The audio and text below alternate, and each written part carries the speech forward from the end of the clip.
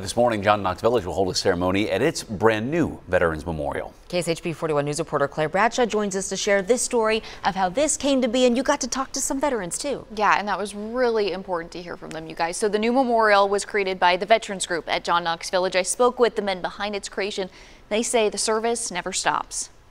A few years ago, Army veteran Stephen Kildee was sharing stories with a fellow soldier when a veteran's widow shared her story.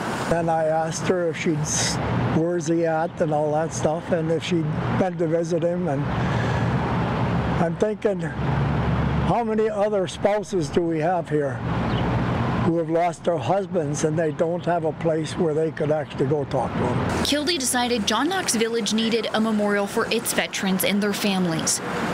That's where Air Force veteran Ronald Brohammer comes in. He helped Kildee get the idea off the ground at their monthly Veterans Group meeting last year. So I took a little sticky note and gave everybody a sheet of paper, and I said, if you really want to do this, write down on this how much you would be willing to commit to it. And that day, I got pledges for $14,700. And I went then to the foundation and said, okay, we've got almost $15,000 here. We're ready to go.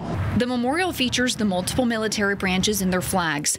And the main monument lists the wars and conflicts veterans were involved in. It also pays homage to the Gold Star mothers of those who died. Knox Village's Director of Operations, Eric Scott, helped with the logistics. Looking at this memorial today, these three men see the collaboration it took to honor its residents.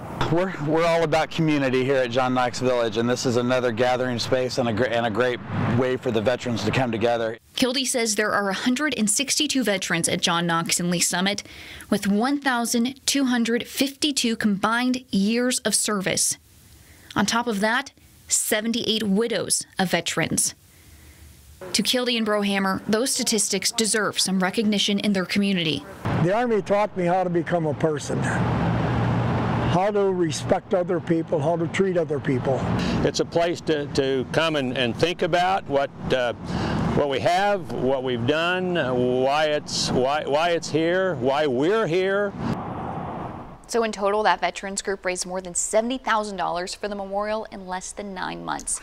Today at 11:11 at the Knox Pavilion, they'll hold a Veterans Day ceremony and dedication for the new memorial. Kildee invites everyone to attend. He's even asked for a flyover from Whiteman Air Force Base. Fingers crossed he gets it. It's so touching to hear that the widows come as well to mark this day, because obviously service members they loved, they can't be with anymore. And that's how this all started. He heard from a widow who said, I can no longer go visit my husband because I live here at Knox.